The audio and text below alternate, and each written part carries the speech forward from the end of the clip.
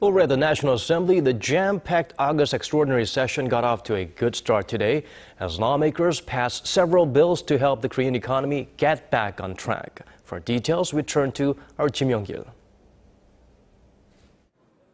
Lawmakers passed a handful of long-pending economy-related bills into law at the National Assembly on Tuesday. We were able to pass bills to improve the people's livelihoods. We will do our best to make the August extraordinary session fruitful and to avoid political wrangling. The bills include measures to ease regulations on construction of new public housing in urban areas.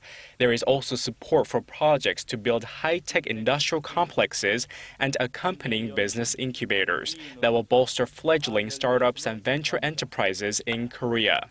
Lawmakers also voted on resolutions to overhaul Korea's disease management system and conduct an audit of government agencies overseeing the MERS outbreak. Apart from that, lawmakers also deliberated over a motion from the Justice Ministry to arrest a lawmaker accused of influence peddling. Park Gi-chun, who left the main opposition New Politics Alliance for Democracy Party on Monday amid the allegations, is suspected of receiving nearly $300,000 in illegal political funds in exchange for aiding a businessman.